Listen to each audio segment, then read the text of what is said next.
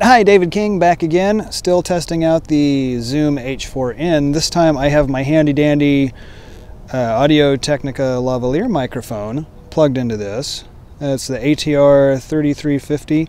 It's pretty cheap, but it does a decent job too.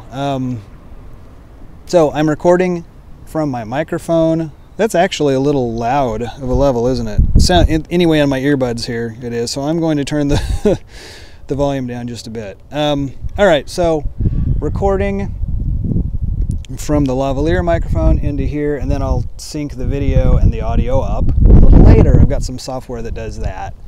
Since I don't have my windscreen on my lavalier microphone, getting a little wind rumble.